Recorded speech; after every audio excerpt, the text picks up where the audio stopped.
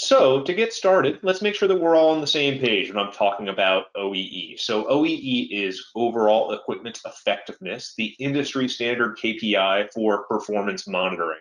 For a couple of reasons I'm sure you'll grasp pretty quickly, right? One, very easy to understand. It is a score, a single score of your asset or line utilization broken up into three components with some extra stuff on top of that. And I'm going to go into some examples of how that works in just a little bit. It's readily measurable. So a lot of the systems that you're going to have in place are probably already tracking the data that we need to do an OEE calculation, or it's probably a pretty easy lift to get them upgraded and get that information flowing. So good to know that it is within reach of a lot of manufacturers. It's also immediately useful, but then extendable. So just core vanilla OEE and downtime measuring is usually going to give you a lot of immediate value. And then if you do want to expand that to connect more to your ERP data or maybe add track and trace functionality or something like that, it's giving you a lot of that core functionality that's going to let you expand that MES over time and continue to drive your operations and get smarter. So I promised we would get a little further into the calculation of OEE that itself. So this is the graph I like to kind of use to illustrate some of this. Imagine the total amount of time that we could be running a particular production asset or a line, right? So of all time, you might not be running it or planning to run it for the full amount of time, right? Maybe there's a holiday or an intentional break shift or something like that. So of all time, you have a certain amount that is your planned production time. OEE breaks down the rest of that. Of your planned production time, how efficient was I? So there's time that I was planning on running, but I didn't run. That is a availability loss, right? So an unplanned downtime, or say there was a staffing shortage or something like that.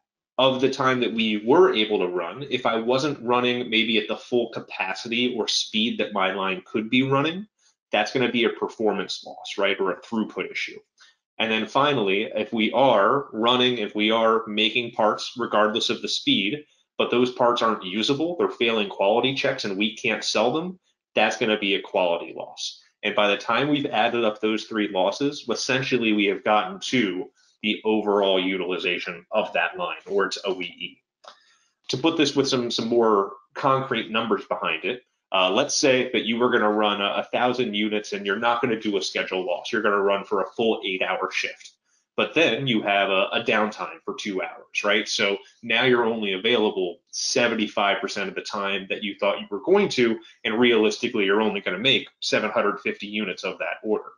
Now, if you're also on average only running at 2/3 of your top speed during that time that during the 6 hours you're running, now we're only running at 66% performance, and we're down to about 500 units.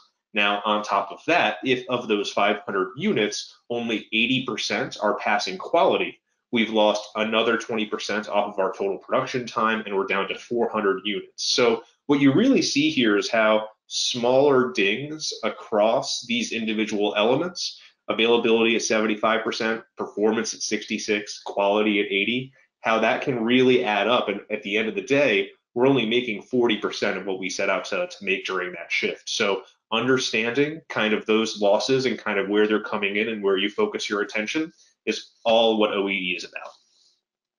So that's the basics of OEE. If I want to start to add this into Ignition, that is where Sepasoft and Sepasoft's modules start to come in.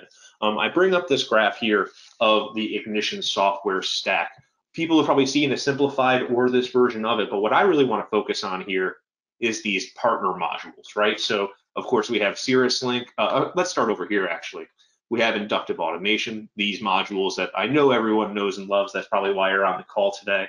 We also have Cirrus Link, which is some of these connectivity modules, but really here we're focused on Sepasoft and these MES modules. You see the OEE one we're talking about today right here, track and trace, batch procedure, even some connectivity modules here for MES functions like connecting up to your ERP systems via web services or the business connector, right? So these are kind of one of the lesser known gems of Ignition, right? You get so much value kind of out of the main platform itself. There's this modular approach, so you're taking the elements that you need, but these third-party modules, these strategic partner modules are also really important to be able to expand the capabilities of the overall system. how do you get to it? If you're on Ignition's pricing page and kind of just in that checkout counter, there is a strategic modules section there. So you're going to see sections like this around if you want OEE downtime, batch procedure, track and trace modules. So if you're looking at where to find these, you can find them directly on Ignition's website. Of course, you can also go to Sepasoft's website and get a lot more information from them, or you can always give us or whoever your local integrator is a call, and we're happy to walk you through it as well. So what do you get for that Sepasoft OEE module? So it's going to give you some data structures. There's some scripts and databases in there to kind of help take the tag data that you're getting from your automation systems and put it in to that OEE perspective.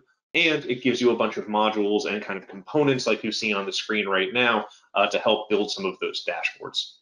So what Grantech has done is that we've taken those components that you're getting from the Sepasoft system, and we've added our own flavor to it. We've kind of arranged some things. We've pre-configured a lot of this to give you even more OEE value right out of the box with this accelerator and get people started.